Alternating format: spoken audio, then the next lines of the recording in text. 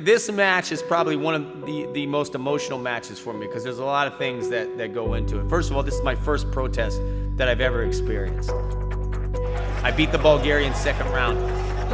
The Bulgarians protested. They took it to a back room. And we scored it and Cary lost, period. End of discussion. I had the wrestle back, but I wrestled a series of really tough matches. I was in a tough part of the bracket to get where I got. Tedeev, in my mind, is good. He's a world champion, he's tough as nails, and he's a goer. He is the guy that will take you into overtime and run you in the deep waters and end it for you. My hamstrings are killing me, but nobody knew how bad I was starting to feel.